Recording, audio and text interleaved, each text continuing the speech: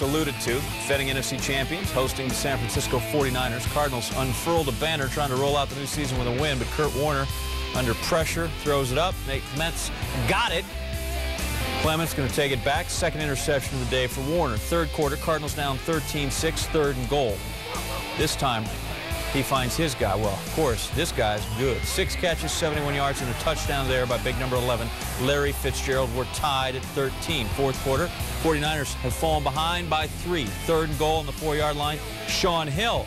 Frank Gore, tough day running the ball, only 30 on the ground, but makes that catch to put his team up 20-16. Hill, 18 of 31, 209 yards, 1 touchdown, less than 2 to go. 4th down, Warner crushed. That's incomplete.